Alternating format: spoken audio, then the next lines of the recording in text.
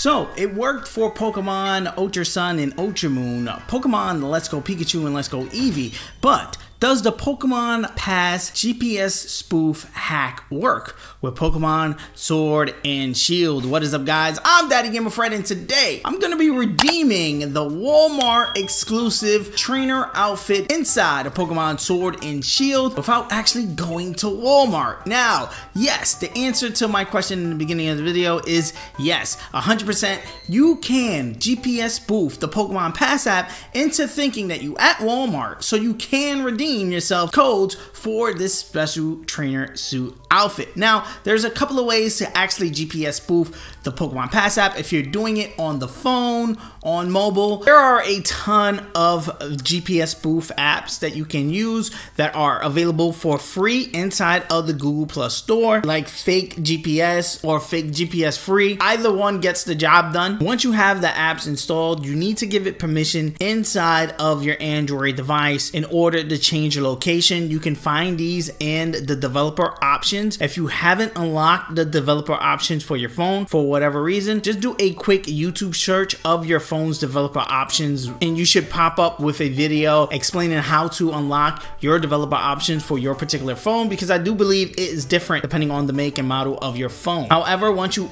gave the permission to the app that you are using the GPS spoof on, you need to find yourself a Walmart. I'm from New York, currently in Switzerland right now, but I'm from New York, and the Walmart that is closest to me that I actually know off the top of the head is one in Jersey City, right next to North Vernon. It's like a little mall, it has Walmart, it has Staples and stuff like that, Price Mart. I'm gonna have me zooming into the location so you guys can see. It doesn't say Walmart, there's a Walmart garden center that pops up on the GPS, but I do know that there's a red box at the doors of the Walmart, like right when you walk into the walk-in area. So putting the marker on the red box will activate the event as well. And then once you open up your Pokemon Pass app, you're gonna be hit with this. It's gonna say you have arrived. Once you're at this screen, you're pretty much good, set to go. Just hit start. It's gonna tell you a little bit of information about the items that you're gonna redeem, this Walmart tracksuit outfit. Instead of hitting scan to scan the QR code, what you wanna do is hit the question mark on the bottom left-hand corner of the screen, and then it's gonna say skip this step, meaning that you're gonna skip the step to actually scan the QR code. So you don't need the QR code, but for whatever reason, if you do, if there is a clear version of the QR code, I will show it here. And then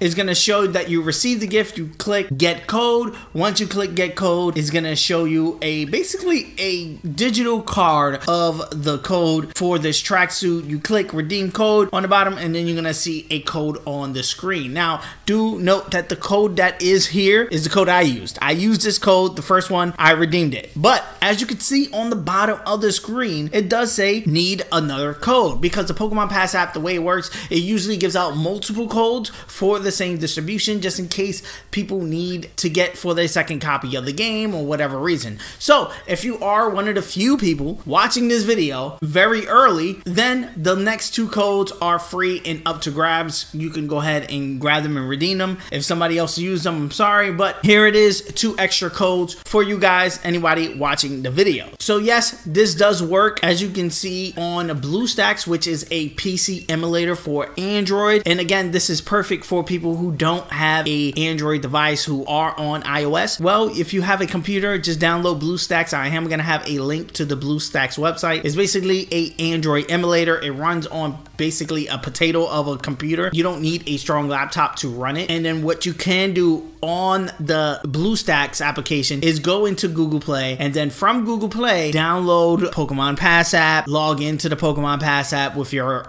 Trainer Club account, and then also download a GPS spoof and tell the GPS spoof to spoof the BlueStacks emulator to fake the location that you are at the Walmart when you actually aren't. And again, it will work seamless and flawlessly. I was able to redeem 3 codes. Again, I am currently in Switzerland, so there's no Walmarts out here. So this was the only way for me to actually redeem the Pokemon Pass app myself, outside of getting one of my friends in New York to actually go and do it for me. But again, this is pretty cool because this also gives players that aren't in the US or aren't in the place where Walmart is located to go and grab the codes.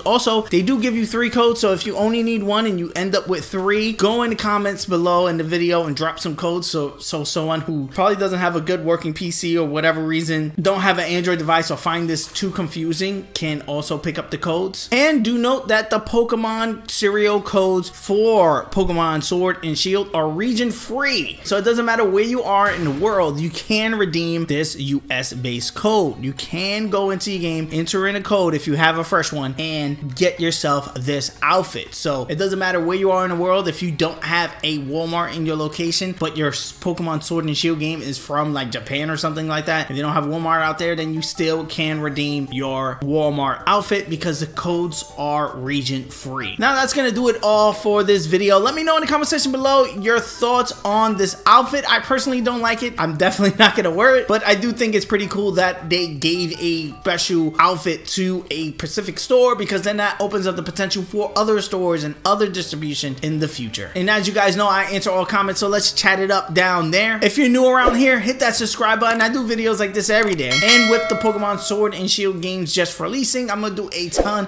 of Pokemon Sword and Shield coverage and how-to videos and stuff like that. So if you want to be kept in the loop, hit that subscribe button. Also ring the bell so you can be notified on the next time I drop a video. Hit the like button if you found this video helpful. It does help me out a ton as far as moving the video over into recommended so other people can check out the video. Peace. I love you guys. I'm gonna see you guys on the next one.